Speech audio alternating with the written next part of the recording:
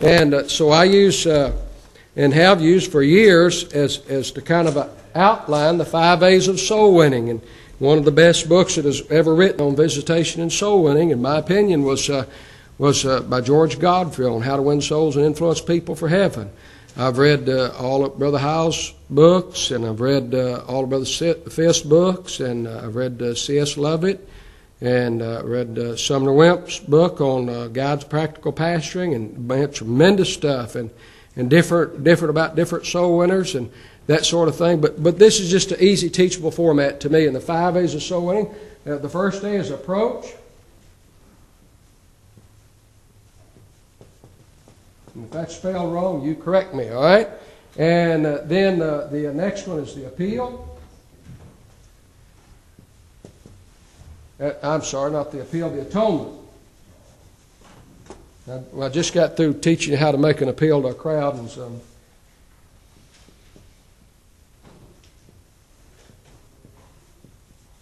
And then the approach, the atonement, the appeal. And then assurance.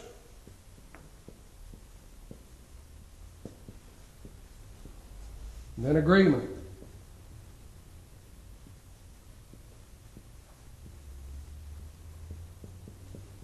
Okay, so the 5 A's: approach, atonement, appeal, assurance, and agreement. Under the ideal of the approach, we're talking about how do you approach someone about their soul. Whenever I first got saved, I remember my pastor preached a message on being a soul winner. Heard someone once make a statement in college chapel service one day, in a church education class one day: inspiration without instruction leads to frustration. Inspiration, or challenge, if you want to please, inspiration without instruction leads to frustration. If you inspire your people to do something, you don't teach them how to do it, you will frustrate them. And so you can challenge your people to be soul winners, but if you do not help them to understand how to win souls, you will frustrate them. But my pastor preached on being a soul winner. And I believe God wanted Christians to be. I just been saved a little while. Matter of fact, it was the night I was getting baptized that he preached on being a soul winner. And I was delighted to find out that anybody could win souls. I'd already been out on visitation with one of the men in the church and watched him lead a soul to Christ. And man, I thought that was marvelous. I didn't know but anybody but preachers could do that kind of stuff. Later on, the Lord did call me to preach, but at the outset, and I went to the altar and I wept and cried and said, "Oh God, make me a soul winner." And 2 days later, in my living room, I led my first 2 souls to Christ. There was 2 girls. One of them was dating my roommate, and one was a friend of her. Whenever I got saved, you agree or disagree, doesn't make any difference. I'm just telling you what happened.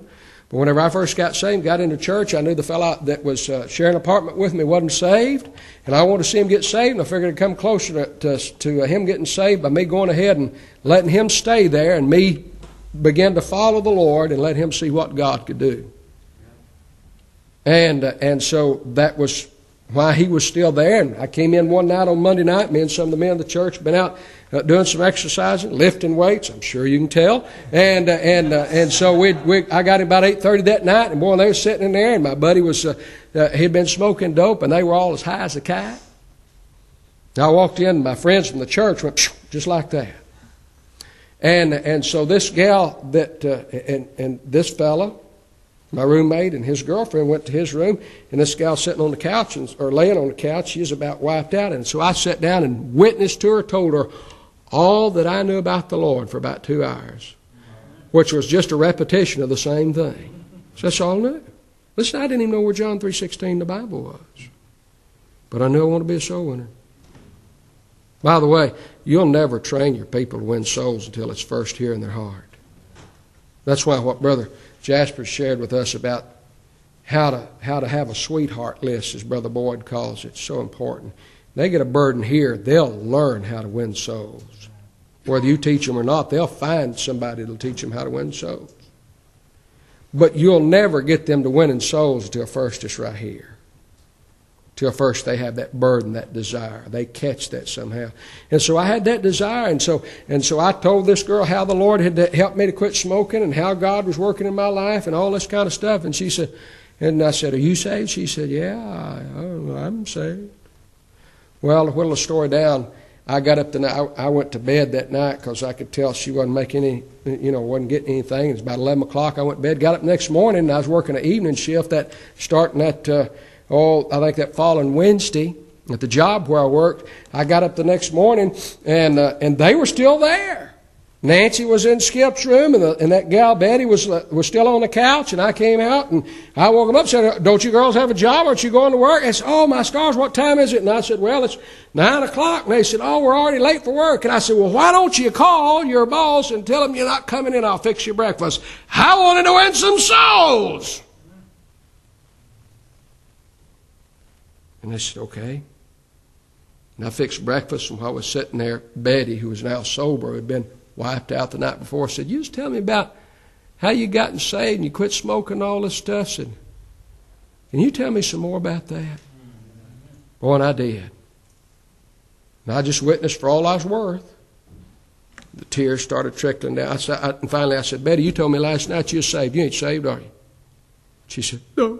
Started crying. I looked over at Nancy. I said, "Nancy, I've been watching you for 2 weeks, and I can tell by looking in your eyes you're not saved." And boy, she just...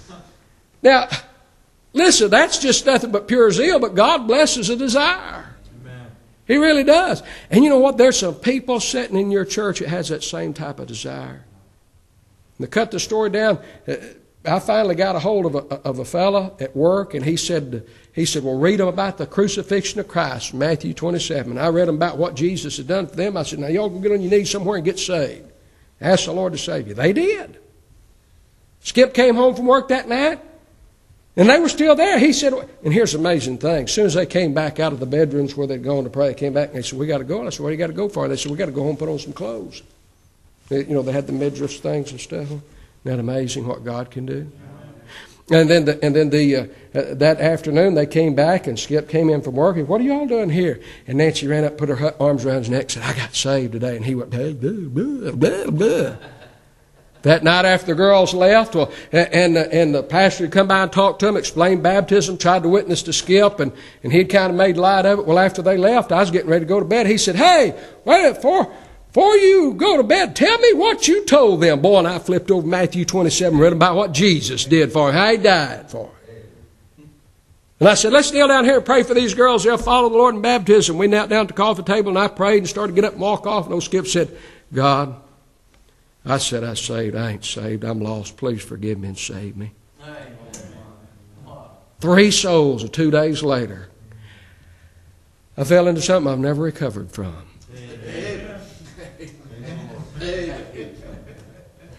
And so everything that I've learned because I got the bug and I didn't know nothing.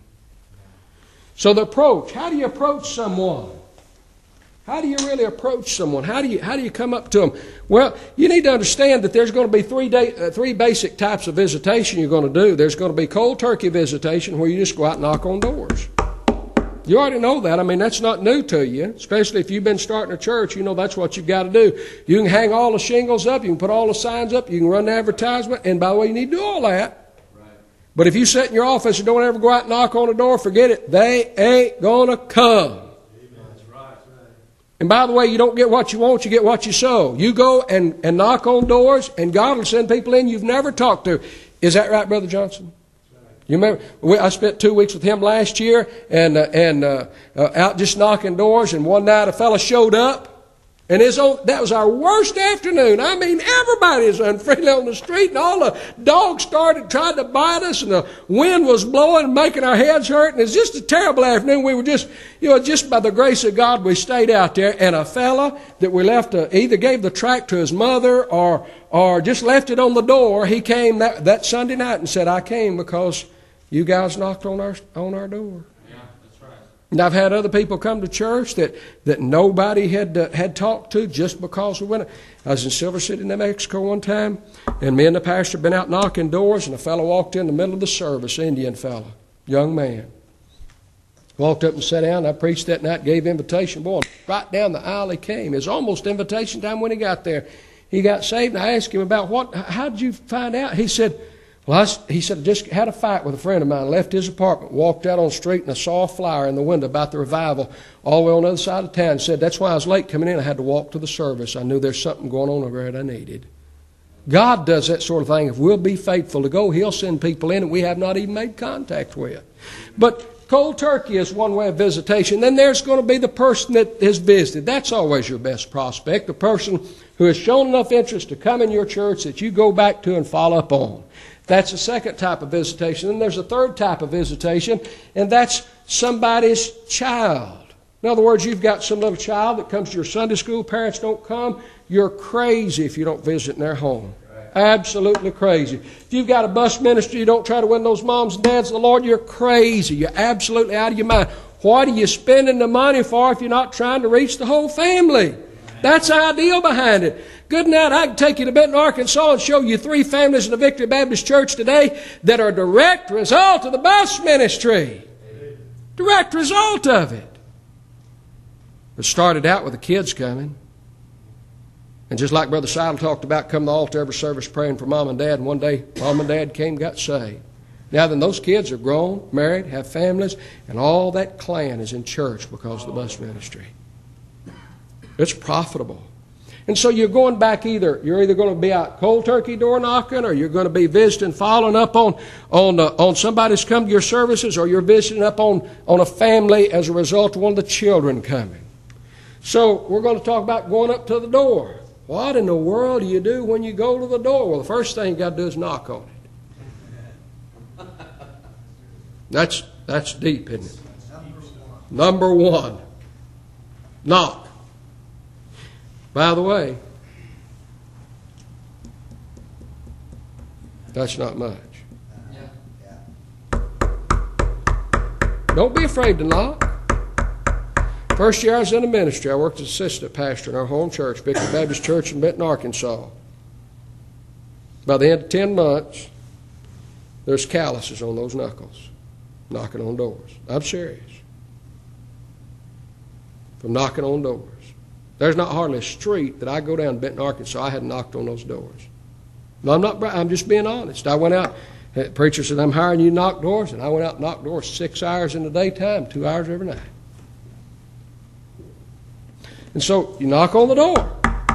Somebody comes to the door. Then you've got to kind of warm up to them and talk to them a little bit. Most of you fellas already know how to do that, but maybe some of you don't. It's very simple. Hello, I'm John Krausen from over at the Calvary Baptist Church. Just out doing some visiting today. I want to stop by and pray you a short, friendly visit if you have the time. Isn't that simple? Somebody says, well, how in the world do you get in? Well, if it's a lady comes to the door, you don't want in. Amen. You really don't. I'm serious, you don't. You don't want in. Be better for you to say, if it's a child comes to the door, you don't want in. Excuse me, I'm not against winning kids to the Lord. I'm for winning kids to the Lord. But I want to tell you what, we live in a crazy world today. We live with some mighty perverted people, and we better guard our testimony. It's important.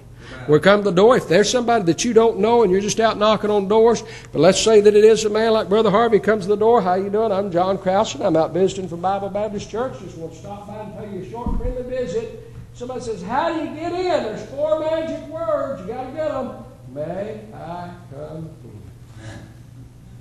That'll work. Amen. It really will. I don't use it all the time because sometimes it's obvious. I mean, the guy comes over, wait on. Well, he probably doesn't want me to come in, okay? But if he's pretty amiable and pretty friendly, I'd just like to visit with you for a little while. May I come in? And by the way, it is important whenever you're out just door knocking that you do try to get in and win somebody to the Lord. The persons you get in their home, when to lead them to the Lord, you have come a lot closer to getting them to your church than if you just witness to them at the door. You really will. Brother Grandy and I were out knocking doors last year down in Bakersfield. By the way, there's nothing wrong with this. You need to learn your area and learn what they will allow you to do.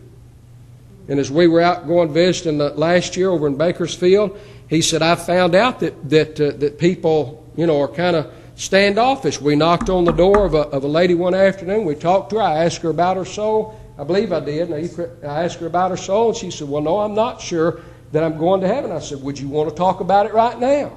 She said, well, I really don't have the time. I said, would you mind if a pastor here set up a time to come back and talk to you? No, I'd like for him to. Where's that lady at today? Got baptized last Sunday. Got baptized last Sunday. She's going to church, and we're praying for her husband. His name's Paul Burns. Pray he'll be saved before we get there for the revival meeting or while we're there in the month of April. Paul Burns. Pray that he'll get saved. He needs the Lord as his Savior. But I'm saying that so we're approaching somebody. We're trying to get to them. We're trying to reach them for Christ. And so it's just a simple thing to be friendly and to be amiable with them. Now let me just touch on this, and then I'll get back into this in just a little bit. Soul winning works, but you got to learn how to make it work. Not every area is the same.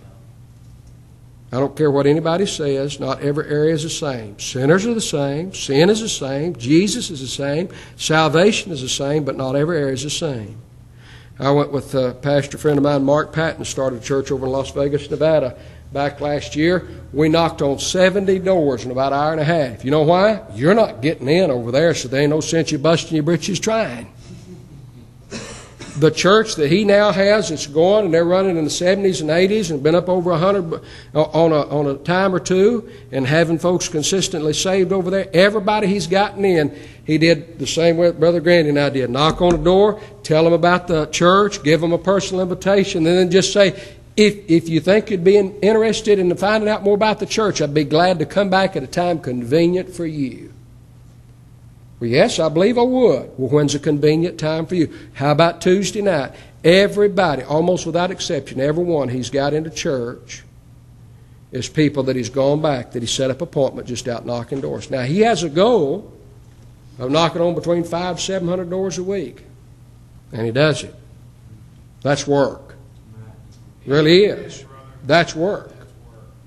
But that's why in the course of a year he's running in the 60s and 70s, because he's worked. And there'll come a time whenever you won't be able to do that, Pastor, and you may be able to, and you'll have to miss some of that. And you'll just have to set up a time, 2 hours a week or 4 hours a week or whatever, but you just go out and do that sort of work. But in the initial stages of church planning, you're going to have to knock on some doors. I appreciate Brother Grandy. We were out knocking doors. My old Lord was dragging me down. He's nice and spindly and skinny, and he was marching along there. And I said, how much longer you want to stay out, preacher? I was getting tired. He said, well, I've got a goal to stay out certain times. I said, okay, let's keep on going then. I was going to try to talk him out of it. I was weary and well-doing. I'm glad we didn't quit, because it wasn't very much longer until we found that lady. You see, but he had him a goal to work toward that, to be working on it. And we're talking about new churches now. But, okay, so learn your area. Sometimes you'll be able to witness to folks right up front, right there in the home, right off the bat. Sometimes you'll need to set up an appointment and come back. Brother Labbins and I did that one time. You remember that a couple of years ago, Brother Labbins knocked on that lady's door, and then I think you and Brother Seidel went back and led her to Christ. And so that does work. But on the approach, so let's say that we're already in a soul-winning situation. We've already gotten into someone's home. We're sitting down. We're going to talk to them about the Lord, that sort of thing. And so you just need to kind of chit-chat with them. And you may already know this, but I'll repeat it because it's something that I'm supposed to do right now. There's a very, very important thing that you need to learn, and you learn any kind of different. You can use the word F-O-R-M or whatever you want to, but I like the word help. H-E-L-P. This gives you some topics to talk about while you're in the home. Isn't it amazing how sometimes our brains just kind of take a hike on us? Mine does. My wife tells me about it all the time. Sometimes my brain just kind of kicks out in neutral and I can't think. This has helped me to get out of trouble. H. There's some things you can talk about under the letter H. House. If they've just moved into a new house, they want to tell you about their new house. They want to talk to you about that house. You can talk about their hobbies. You're walking up the driveway and you see in the picture window there 15 bowling trophies. I wonder what they like to do. Be observant as you come to houses. Always be watching for for the children's toys and things like that. If you have a bus ministry, you always direct your bus workers back to that address. That's right. Keep notes on those things. Take notes while you're walking and keep up with what's going on. And so you got your house you can talk to them about, the hobbies that you want to talk to them about. If they've got a big gun case over there and elk heads and deer heads and all that hanging all over the place, talk to them about hunting. If you don't know anything about hunting, be honest with them. Say, boy, I notice you got a lot of game trophies and stuff. You must be a pretty big hunter. You know, I don't know much about hunting. Could you tell me something about it? Let them talk to you about it. If you do know something about hunting, then share some hunting stories with them. You're trying to build a relationship with someone you do not know. You're trying to find a common ground. That's all you're looking for, and that's what this little help outline may help you to do. If there's nothing that's really obvious that you can talk about under the H, house, hobbies, or you can talk about the humidity, the weather, heaven. Oh, cut it out. Hey, stay out of my preaching, would you? Or under E, employment. Where do you work at, Mr. Jones? Well, I work down at the blanky blank car dealership. You better drop that one in a hurry. He doesn't like where he's working at. Oh, man, I've got a marvelous job over here, such and such a firm. Really? What's your job like? What do you do over there? If you sense they don't like their job, don't talk about the job. If they do like their job, then you can chit-chat about the job. Again, the goal is just to build a bridge, to get to know them. Very, very good statement. If you can get a person to laugh with you, then they're just about ready to talk to about the Lord. I mean, if you can come to the place, now don't knock on the door and then start telling jokes. I'm not talking about that, but I mean, whenever they feel relaxed enough to begin to loosen up and laugh with you, then you know the barrier's coming down, that sort of thing. Then you've got your loved ones. Talk to them about their children. If it's an elderly couple, they'll always have pictures of grandkids around. Ask them about their grandkids. Well, where are your children at now? You know, and literally, I've seen this happen. Be talking to an elderly couple.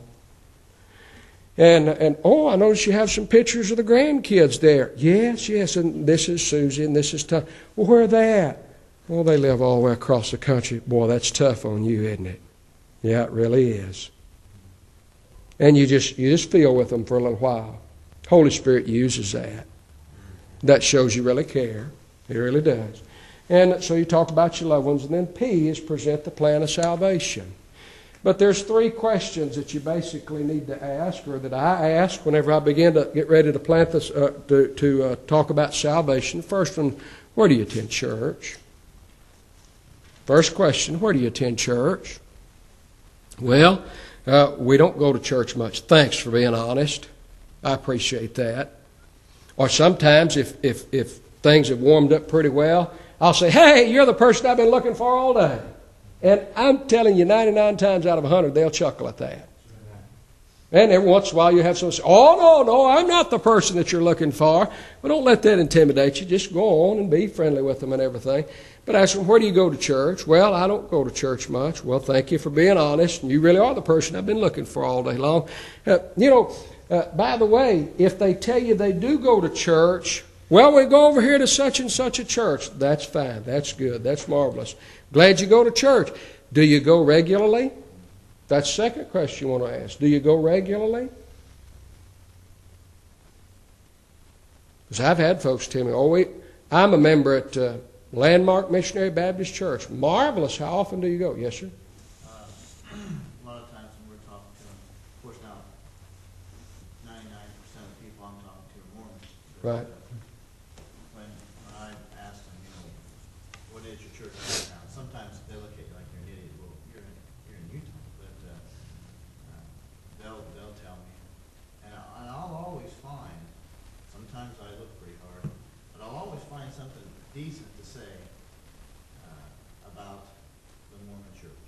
Mm-hmm. In other words, like, well, I've got some good friends that are Mormon. I played softball with before. They're a really good group of guys, or just something like that. So that they know that I'm not going to come in there and bite their head off and spit it out. Oh yeah. You never are unkind with anybody. Go to the Mormon church. What's the matter? You retarded or something? Don't do that. That's not how you win folks to the Lord. Have you lost your mind? You know Brother Herb Hathaway, don't you? Now, that Brother Herb might do something like that. Matter of fact, I met a lady here in California one time that Herb knocked on her door in Tempe, Arizona, whenever she lived there, and that same type of scenario. She said, "Oh, I'm a born-again Mormon." He said, "A born-again Mormon? I ain't never heard of one of them." He said, "Let me show you why you can't be a born-again Mormon, boy." And he started rattling off verses at her. She said, "I got so mad at him, I took all those references down, went in and looked them up in my Bible, and said I found out he was right." And she's in church, in a Baptist church down in Southern California right now. But that is not the standard thing to do, believe me, all right? Just be kind and gracious. You're not out there to straighten anybody out. You're out there to win them. And if you would win some, you must be winsome. Do you listen to? If you would win some, you must be winsome. You must be friendly. A man that would have friends must show himself friendly. And so that second question, do you attend regularly? Well, no, I don't go very often. Thank you for being honest. Always compliment folks for their honesty. Because in a little bit, I'm going to tell them, look, I want to be honest with you. And if they feel like they've been honest with me and that I've recognized that, then they'll assume that I'm about to be honest with them. Okay? Always be honest with them. So we're going to talk to them. And so let's say that Mr. Harvey here, he said to me, he said, well, I go to church sometimes, but not very often. Well, Mr. Harvey, I appreciate you for being honest. And, you know, I was brought up in church most of my life. Now I'm going to give them just a brief testimony. Brief testimony. Power of a testimony. Learned it so well about 3 years ago. Out visiting on a bus route, and some of you that I preached around before, what have you, may have heard me tell the story. Out visiting on a bus route, and our children had asked me to stop by in a trailer park behind the church where we were at and visit a little boy